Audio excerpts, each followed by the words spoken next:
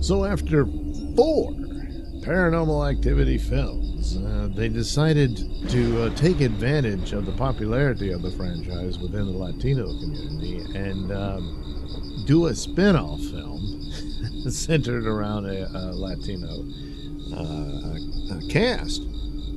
And I thought, oh, well, this will go off in some other story that's only tangentially connected, perhaps another entity or whatever, or it would ultimately involve this dark coven that's behind all of this demonic possession stuff. And at the most, but no, this one is a far more direct sequel than even the previous one. Even though, Katie and Hunter show up in that and all that, well, where's she been all this time and all that sort of thing. But this one is actually more of a sequel to the second film, and goes into far more than I would have thought. I was interested in the franchise, so I went into it. It's just like this thing of saying, we want to target a certain group and that sort of thing, when you already apparently had achieved it anyway. And to refer to this as an offshoot or spin-off, I just don't think works at all. I think this was Paranormal Activity 5. And because the first 4, that's it. There's no extra titles or anything like that. And then all of a sudden they do this, and then the final film, or at least was supposed to be the final film, gets a title as well rather than a number. So I don't know. It was always a bit odd in that, but anyway. So you're introduced to more new characters, primarily this young man, and they live at this apartment complex. And they're just goofy young people having fun and all this type of stuff.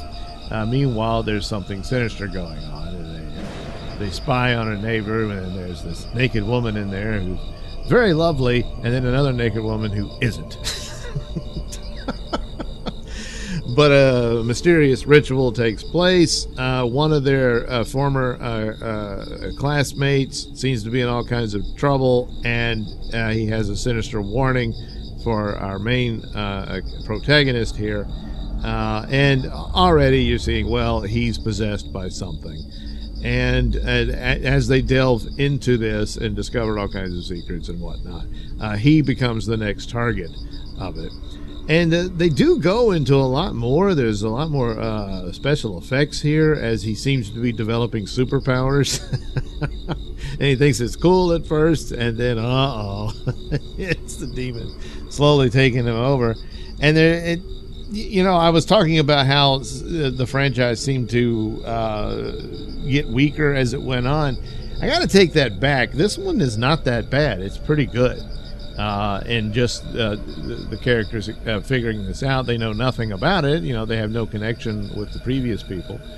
And then one of them shows up. You have Allie from the second movie. She's the only survivor of that one.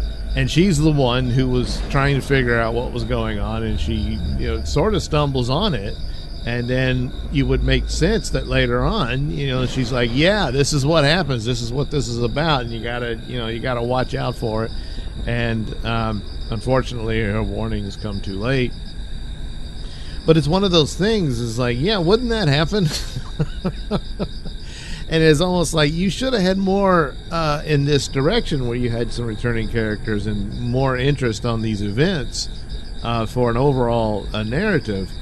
But then it really gets dropped for the final film. And then the latest one they did for Paramount Plus that I refer to as PP after what they did to Star Trek, goes off in this other, and it's no good. So I don't know what the thinking was and why that was so difficult to achieve. But anyway, you get this one and you revisit old sites of the previous films. And the Dark Coven shows up again, and all this sort of thing. And it's just an amazing thing where you end up in time travel with this stuff, and they give nods and whatnot to the possibilities of these supernatural forces, and ultimately the guy with the camera. And in this case, did they really? That's probably the big weaker one. When I talk about found footage, you have to establish why the camera is on. Now, at the outset, there are young people who want to record all kinds of stuff, and but ultimately, the give here, or the pass would be at the end. Well, you need the light of the camera, and that's what this guy is doing. The one lone survivor, the buddy of the main guy who is possessed. That's what he's doing. And the rest of it is pretty damn good. That I'm kind of like, yeah, would they really keep the camera going? And some of this I am not so certain. But it kind of works on its own anyway, because it's pretty good as the story unfolds. And they can't save their friend. Everyone's doomed all the time. I guess little Allie, she's still out there. She survives, and I suspect she still has the dog, so I guess it survived too. But the time travel element was they're in the old house, the old grandma's house. I'm assuming, of course, she's gone by now. And the witches are there, and then the gangsters accompany them with shotguns, and there's a battle and all this stuff.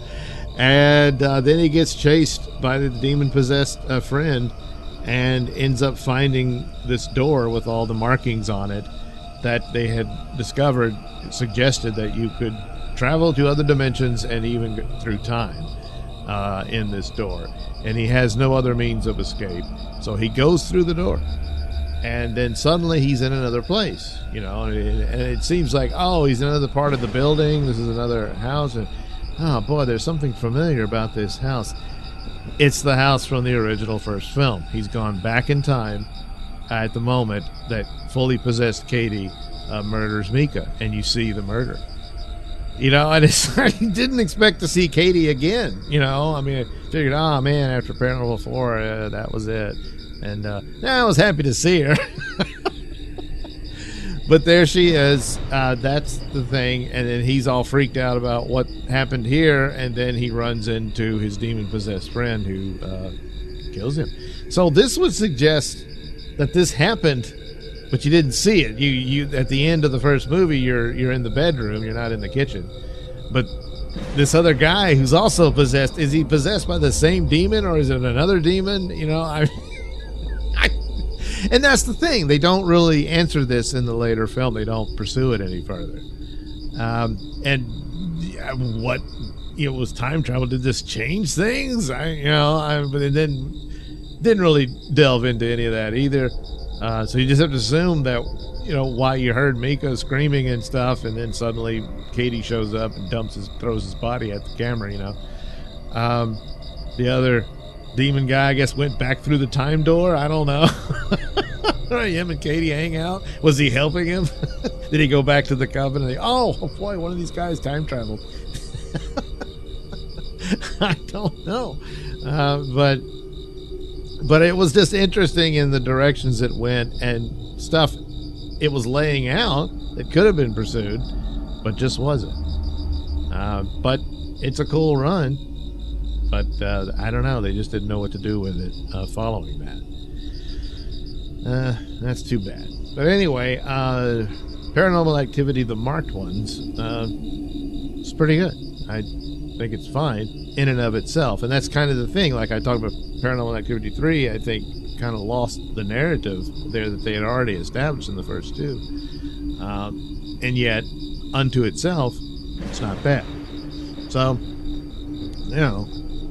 it is what it is. Again.